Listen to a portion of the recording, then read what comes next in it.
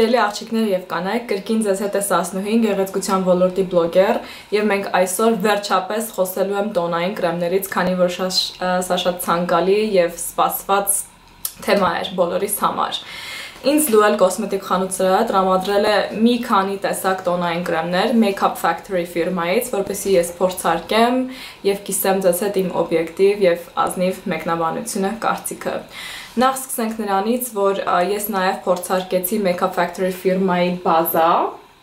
որով մենք տարածում ենք մաշկին տոնային կրեմը քսելուց առաջ, հարթեցնում եմ մաշկը, ավելի հեշտ է տարածվում տոնային կրեմը եւ նաև արտակարգ է այն կանանց համար, ովքեր ունեն կնճիռներ, քանի որ սա հարթեցնում է կնճիռները եւ ձեր տոնային կրեմը շատ ավելի գեղեցիկ է նստում մաշկին եւ օգնում է, որպեսզի կրեմը ավելի մնայուն, երկարատև դիմանա մաշկի վրա։ Ես խորհուրդ եմ տալիս շատերը օգտագործեն, ինչպես նաև պրոֆեսիոնալ դիմահարդարները իրենց հաճախորդների համար։ Make-up base-ը, եթե չեմ սխալվում, արժեր սա 10,800 դրամ եւ ընդհանրապես պետք է շատ քիչ քանակությամբ այն գեղեցիկ շատ տարածվում է մաշկի վրա։ Եվ ես սա փորձարկեցի բոլոր տոնային կրեմների հետ, որոնց մասին ես հիմա կկիսեմ իմ կարծիքը։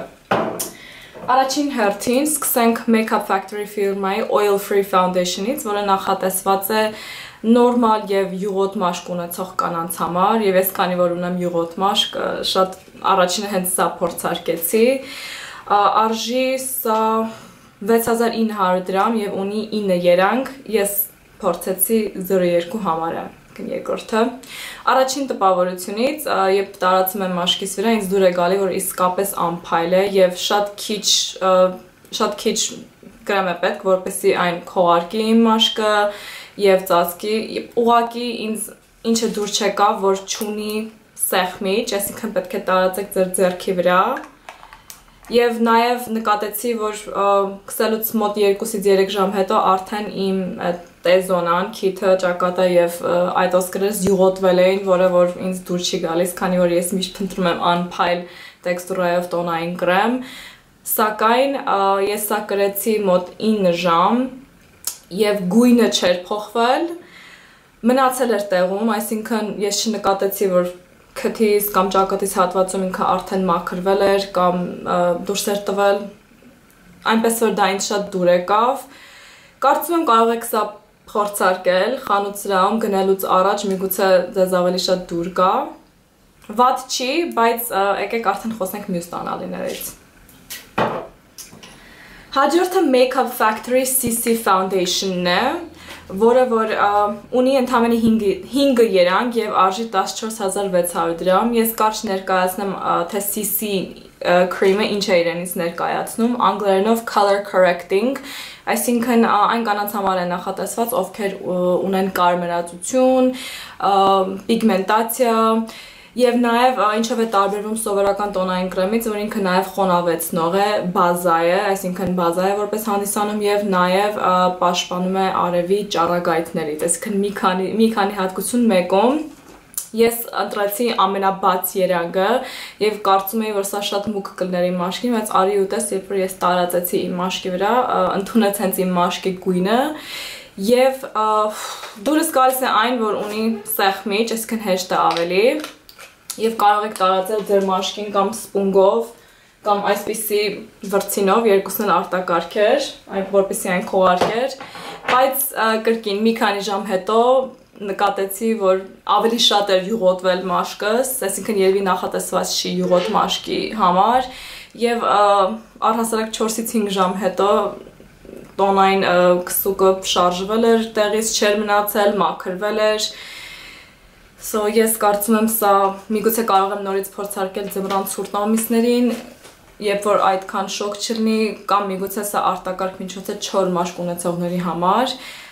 Շատ թեթև է, համեմատած սովորական տոնային կրեմների, այնպես որ եթե դուք չունեք շատ խնդիրներ մաշկի հետ կապված, բացի կարմրացությունից խորհուրդ կտամ սա փորձարկեք։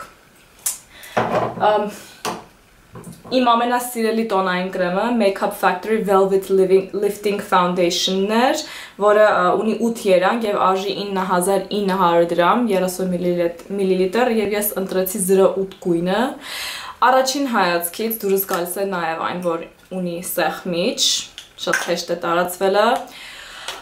Ես խորհուրդ կտամ ընտրեք մի երանգ բաց ձեր մաշկի գույնից, քանի որ սա մի քիչ բաց էր ինձ եւ խորհուրդ եմ տալիս շատ քիչ օգտագործել, որովհետեւ մի ասացված կա less is more, ընդհանրապես մի փոքրիկ այսքան կրեմը տարածում է ամբողջ մաշկով մեկ եւ քողարկում է արտակարգ։ Դուրս եկավ այն, որ չյուղոտվեցի, մոտ 5-6 ժամ ես նկատեցի բացարձակապես չի յուղոտվել, մնայուն էր, երկարատև, փորձարկեցի թե բազայով, թե առանց բազայի, ինչպես նախորդ տոնային կրեմների պես, եւ սա նաեւ խորհուրդ է տրվում այն կանանց համար, ովքեր ունեն մի քիչ ավելի տարիքային կանանց համար,